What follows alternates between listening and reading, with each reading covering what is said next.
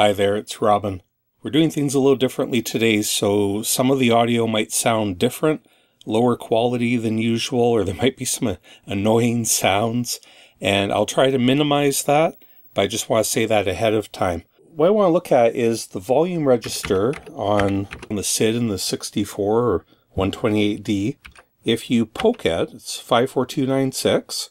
If you poke it with the maximum volume, it's a 4-bit volume register, while the volume portion of it is 4 bits. Here I got my C64 Programmer's Reference Guide, D418, which is 54296, and the high nibble, you've got some filter, we're not talking about that today, but the low nibble is the output volume from 0 to 15.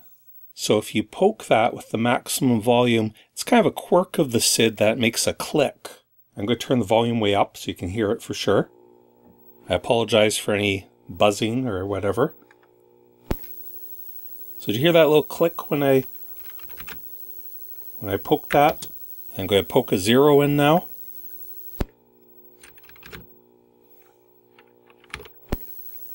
So each time you turn the volume up or down, it makes, especially when you turn it up to full, it makes a click. So here.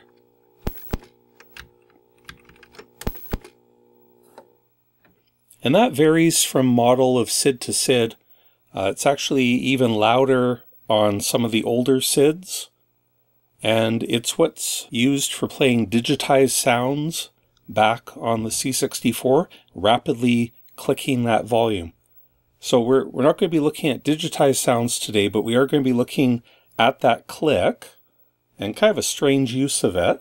This video is a follow-up. My last one we looked at some basic optimizations using integer variables, but a lot of the commenters were leaving other basic optimization tips. So I thought I'd address a bunch of those, and this is an unusual way to do it, kind of experimental, but it occurred to me while I was poking around here. So we can write a short little program like this, 54296, 15, which turns the volume to maximum, and then turns it off again, and then loops around. So let's try that. So you hear that it makes a pitch, rapidly turning the volume to maximum and back to 0 again at a regular frequency, as this short little basic program is doing, causes a tone to be generated. Kind of an annoying tone, but it has I kind of like this gritty sound. Now that pitch can actually be measured.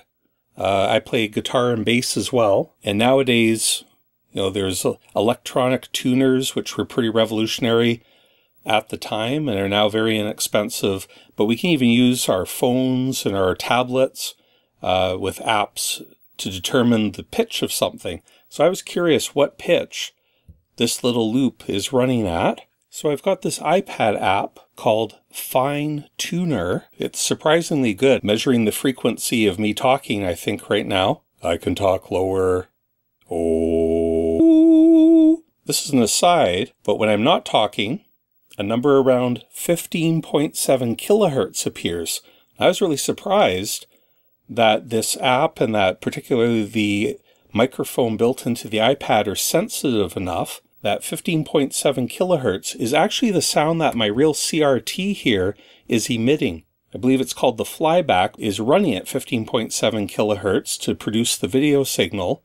I'm no expert on this, and it's emitting a high-pitched frequency that people of my age, and very likely your age if you're into 8-bit computers, our old ears actually often can't hear that frequency anymore. I know mine can only hear up to about 13 kilohertz. I've done some online tests, but when you're young, you can hear up 18, 20,000 hertz. So I've been making an effort in almost all my videos to filter out that 15.7 kilohertz. My kids can hear it, and I know some of the younger viewers can hear it. I actually forgot to filter it out in one of my previous episodes, and a few people mentioned it. And I know the 8-bit guy, because he has so many subscribers, he has quite a few young viewers, and he was previously unaware that his videos were full of that noise whenever he was using a real CRT. And I think he started filtering it out as well. In fact, I've even heard some Hollywood movies, the orchestra would have old school CRTs while recording. This is going back some years, presumably, because the engineers were in their middle years. They couldn't hear that sound. And apparently some big movies have this whine that made it through into the soundtrack. Anyway, sorry for that aside. Just pretty interesting that this app is picking that up. Back to that tone, our basic program sharing. I'm going to turn the volume back up.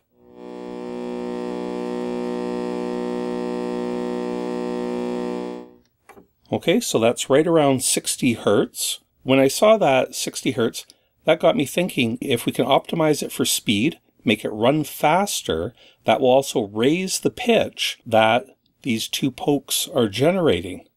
So it seemed like an interesting way to explore how high can we make the pitch and what little basic optimization tricks can we do.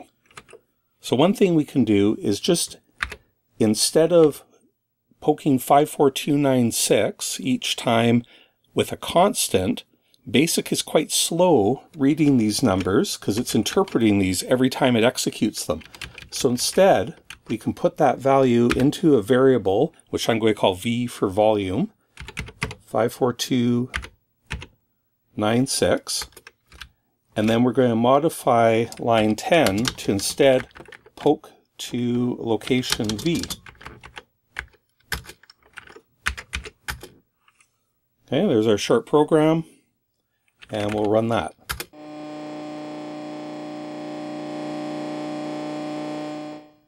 So that's shot all the way up to 151 Hertz. So that's 2.5 times faster just by using that variable. And I think that's the biggest increase we're going to see today, but there's still quite a few more things we can do. Now we can continue this further by adding another variable, A for 15, and then we can eliminate having to parse that 15 each time.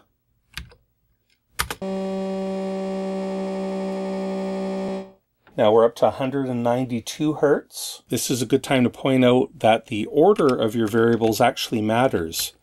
We've got V first, and because variable V is used twice, while A is only used once, you put the most frequently used variables, you initialize them at the beginning in the program, because every time Commodore BASIC goes to use a variable, it looks it up again in the table, starting at the first variable you defined and jumping through 7 bytes at a time until it locates the one it's looking for. So if we swap this around, if we put A equals 15 at the beginning, that 192 Hertz should fall to 190 Hertz. That's a small difference. It can be significant depending on your program. And in fact, we can get a little bit more speed out of this by adding variable B and eliminating that 0. Yeah, even a single digit like 0 takes a while to parse. So from 192 Hertz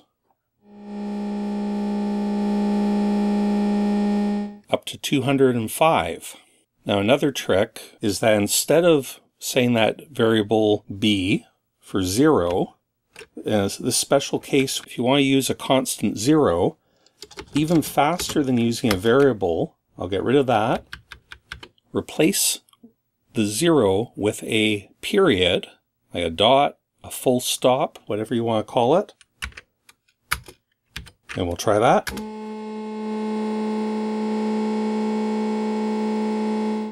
$216. That's as far as I can think of how to push this with that set of tricks. There's another thing we can do, is we can swap the order of these lines around. So the initialization I'm going to put on line 10, and the actual loop I'm going to put on line 0. And of course I have to fix this to go to line 0 now.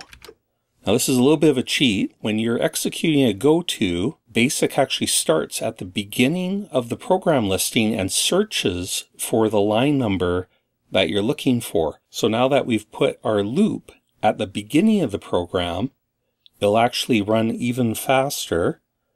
But the catch is that we're going to have to run line 10 now instead of just typing run. So this has some drawbacks, but the point still stands that the earlier in the program you can move any subroutines that you're going to go to or go sub, they will run faster. So you could have the very first line in your program just be a go to later in the program, and then you would pack all your frequently used subroutines right after that first line. So it would be the second, third, fourth line. That will give you a big increase instead of putting all your subroutines at the end of the program. I forgot to go to line 0. We're going to run line 10.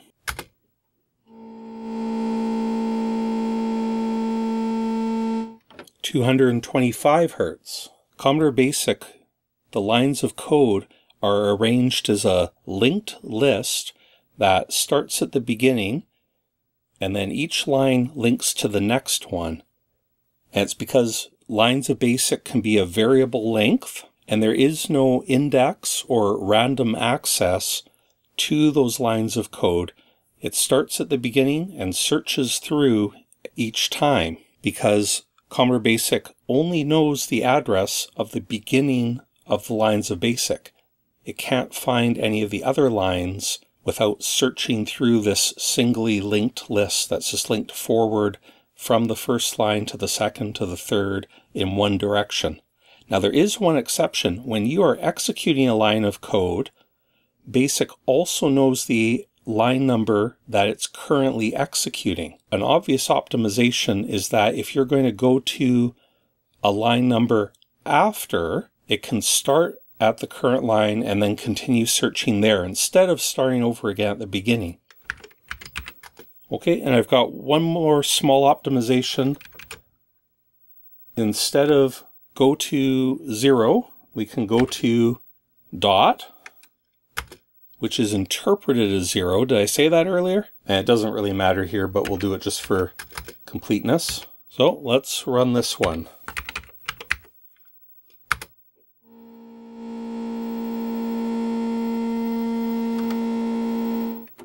(230 Hertz). And that's the fastest I've figured out how to get it. Do you have any ideas how to get it faster? I would appreciate it if you actually tested it. You can download the Vice emulator if you just have a PC, or if you have a real 64-128, you can experiment with this. Of course, just feel free to leave whatever comments you like. It's just I'm probably not going to try all your ideas. I'd appreciate it if you tested them before you suggested them. I'll show you one idea I had to make it faster, but it failed. I thought maybe instead of doing 2 pokes, it would be faster to do the poke, and instead of the second poke, do something like A equals 15 minus A to toggle between 0 and 15. This little loop here toggles between 0 and 15 as long as A was 15 in the first place. So let's try that.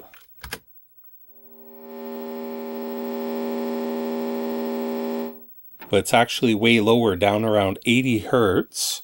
And then I tried even adding a second variable, B equals A. And then instead of subtracting using the constant of 15,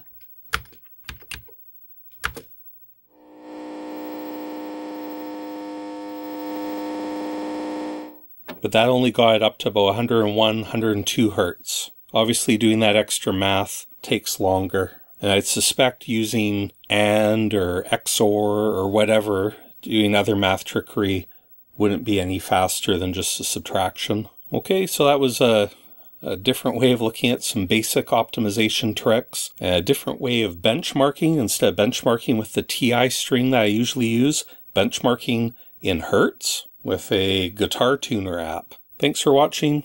We'll talk to you next time.